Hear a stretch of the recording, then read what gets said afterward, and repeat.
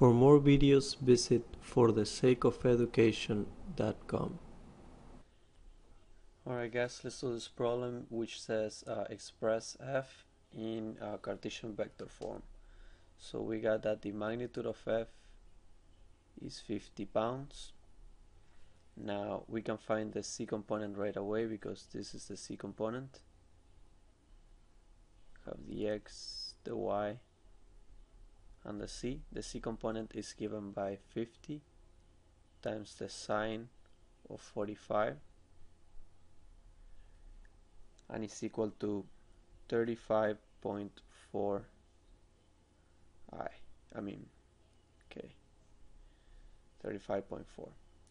Now we can find the projection of f along the x and y plane, which is this vector right here, and is given by 50 cosine of 45, which is the exact same thing, is 35.4, since cosine of 45 and sine of 45 are the same.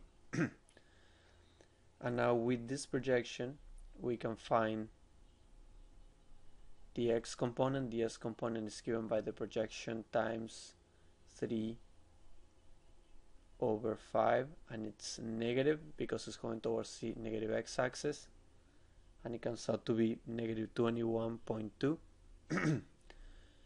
And the y is the projection times 4/5 times 4/5, and it's positive because it's going towards the positive y-axis, and it comes out to be 28.3. So the Cartesian vector form of this vector is negative 21.2i plus 28.3j plus 35.4k.